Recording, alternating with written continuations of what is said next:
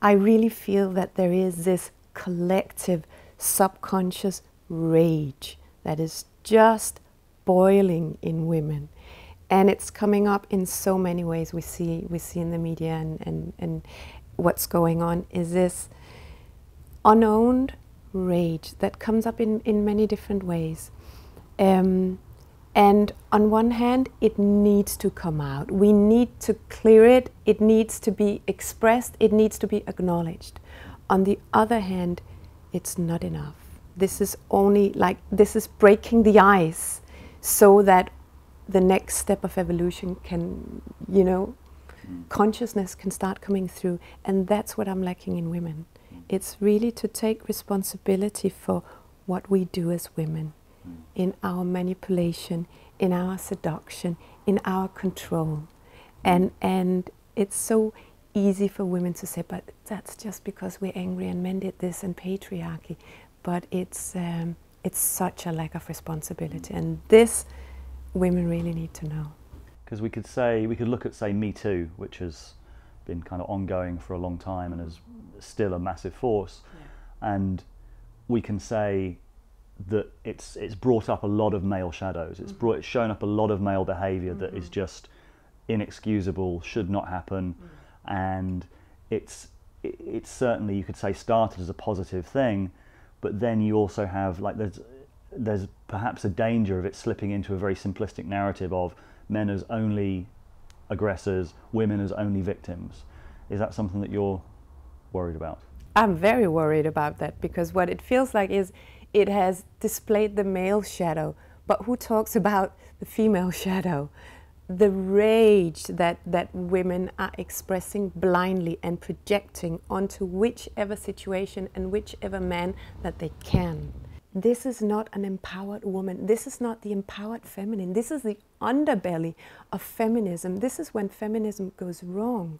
This is not the future. It's not the future to blame and to project and to persecute. Can you explain what you mean a bit more about when feminism goes wrong?